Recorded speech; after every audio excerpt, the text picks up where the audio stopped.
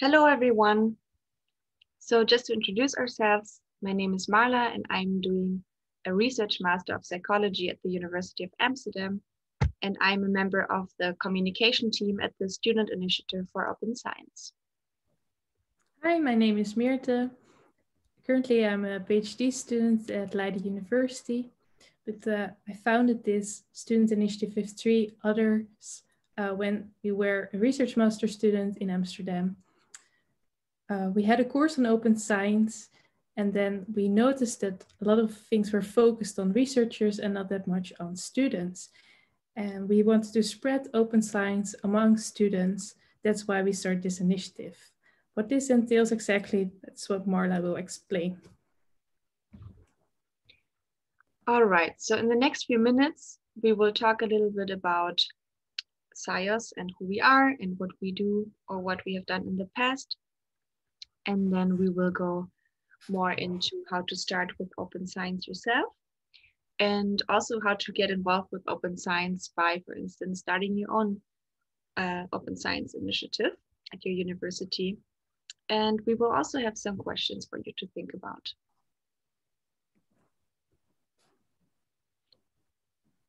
So all of you have probably learned a lot about open science so far.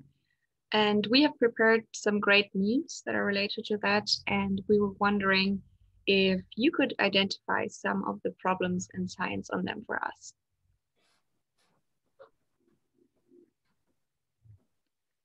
All right. That are some great answers, guys. So yeah, now you're probably studying, which means that something like a publication bias might not seem that relevant for you as students, but it might be someday. And things like p-hacking and statistical fallacies are also very relevant to you already.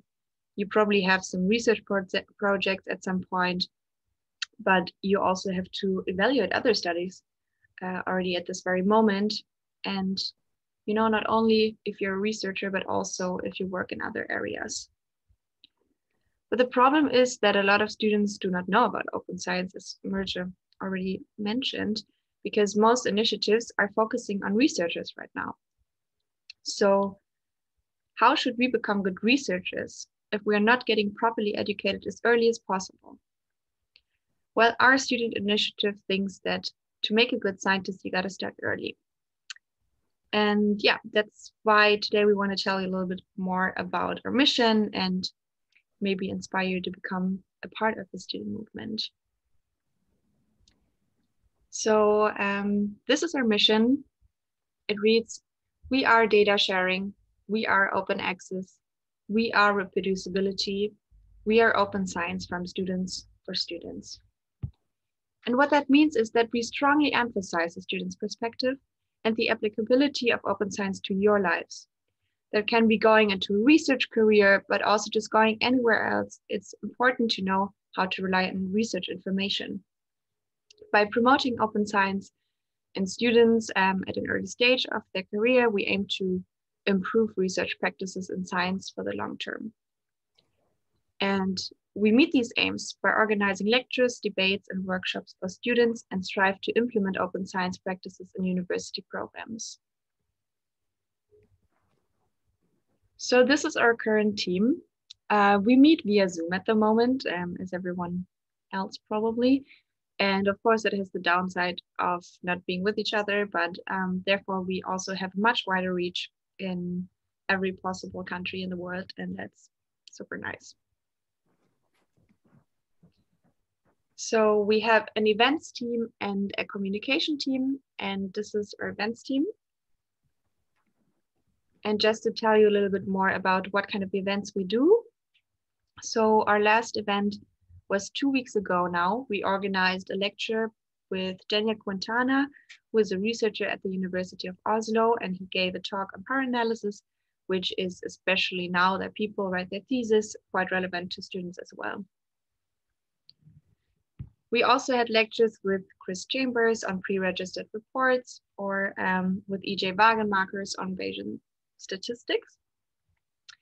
But besides lectures, we also have more interactive events, for instance, panel discussions where PhD students talk about how they implement open science in their fields and their struggles with implementing that in real life.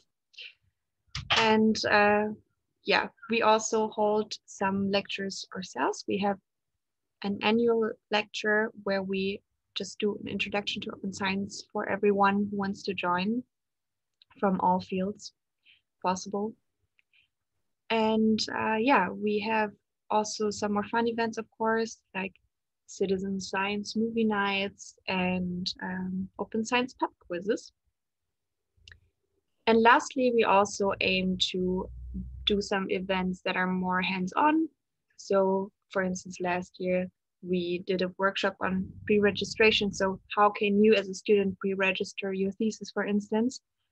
And in the future, we are planning to do a workshop on Bayesian statistics and potentially JASP. And then this is our communication team at the moment. So what we're doing here is we're focusing mostly on social media. We have a website with a lot of resources, but also with blog posts that we write and yeah, anything else that you have to know about SIOS and open science for students. We also have the Twitter page. Twitter is like one of our biggest social media platforms because there's such a strong open science community there, and it's always super interesting, the debates that are going on. And we get a lot of support from there, also from people we would never be in contact with if we wouldn't have Twitter, basically. So that's super cool, and yeah, that supports that we have a really wide reach. And we also have Instagram and Facebook. And yeah, lastly, we also bring out a newsletter every month to educate a little bit about open science events that are going on, and you know, have some occasional comics or memes about open science. It's important. And yeah, what else do? We have some other projects in our communication team, such as the blog posts on preprint, for instance, that I just talked about, and also how to get started with open science. And yeah, we also hold some interviews sometimes. There is the communications team. So how to start with open science outside your courses and implement it yourself as a student? Well, you could wonder, why should I start with open science as a student? Well, you are the future scientists. So if you learn to do it now, it will be much easier later to implement. And eventually, hopefully, it will also change the research culture, going from closed to open. But what if you don't want to be a scientist? Well, you can still develop useful skills if you learn more about open science. For instance, you learn to be critical about scientific work, but you also have more hands-on skills, such as learning to do a pre-registration, using open software, or even programming. Here are some open science practices along the research cycle. It's just some examples of open source software, and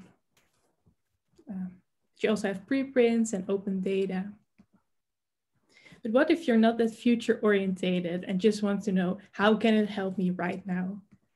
Well, it can help you as a student. For instance, pre-registration.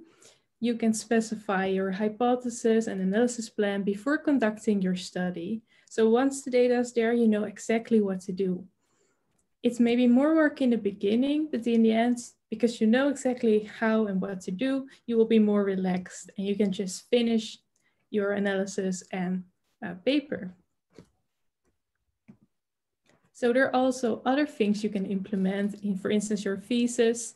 For instance, you could use open software, or hopefully even make your data that you gather during your thesis openly available if your supervisor supports this as well. One of our students and members of SIOS that implemented open science was Sandra. She did a pre-registration for her thesis. So she specified her hypothesis and analysis plan before conducting her study.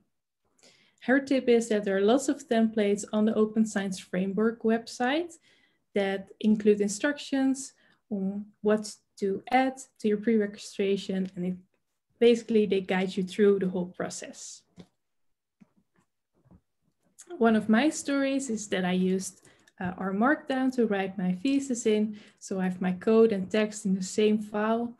And then once I have a big update, then I push my changes to GitHub, and GitHub is a website that tracks all my changes. So I can easily go back to the earlier versions, which is very helpful if you made a mistake and want to go back to an earlier version. But it also has a nice way of organizing your data and R codes. In my case, R code, but you can also have other programming code, of course. And then later on, it might be even fairly easy to share your data and code in a nice way. So we hope this has convinced you to start with open science as a student. So here are some tips of how to start with it. You can read more about in literature, but if you're not really a reader, but more of a listener, there are some very informative podcasts. And if you're more into open science, you can follow Twitter. There are some nice discussions on there. If you want to be more hands-on practices, then you can join on our workshops or workshop organized by others. Yeah, and we have a blog post by Max, one of our SIOS members, about the specific literature, podcast, Twitter accounts to read, follow, and also some workshops you can potentially join. And the last tip is just do it. Join the open science community. They're very open, warm, and you can always learn something as a student. Another way of getting engaged as a student with open science is starting your own student initiative. And Marla will tell more about this. Yes, so in recent months or the recent year, we realized that it would be cool to have a student initiative, not only for us at our university, but if every university could have their own student initiative. And we thought that we could, spread SIOS a little bit by creating a step-by-step guide on how to create your own student initiative for open science.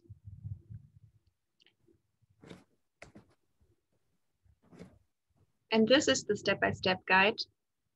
So we have thought of 8 steps that are also much common sense if you think about it. So we thought that it's important that you, of course, first of all, find some people who are interested in starting a SIOS, and then also just specify your goals and set up a plan. Not every student initiative might have the same goals specifically.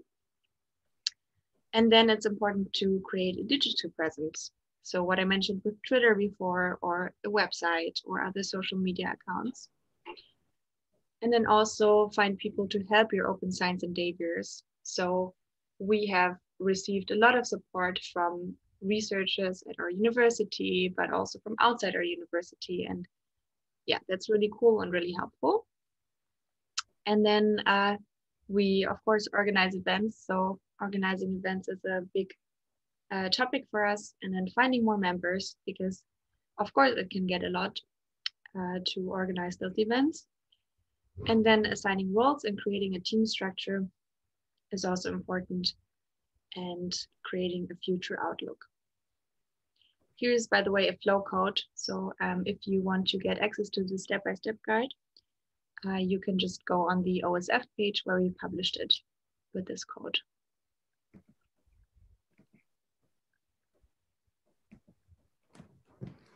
This is even more of a sneak peek. So in the upper left corner, you can see how we usually recruit new members. And then in the lower section of the slide, you can see a hypothetical team structure.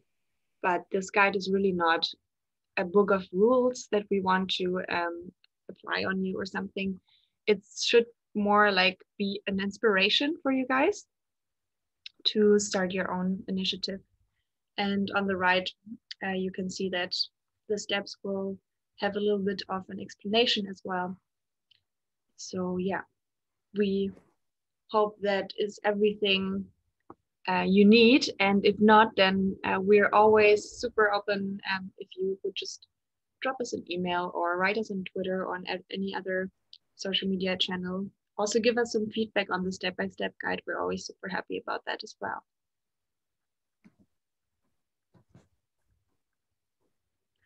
All right, so now we have a little bit of a question round.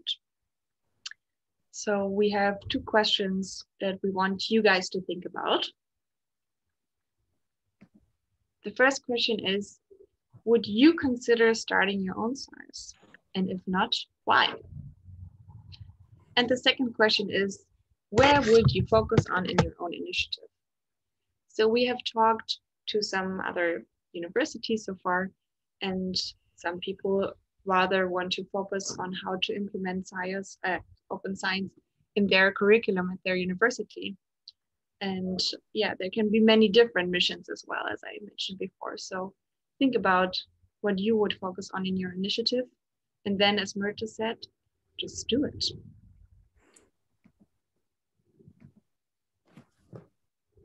Thank you for listening. And here on these channels, you can just drop us a message. We have Twitter, Instagram, Facebook, LinkedIn, our website, and a newsletter. And yeah, thank you. Thank you.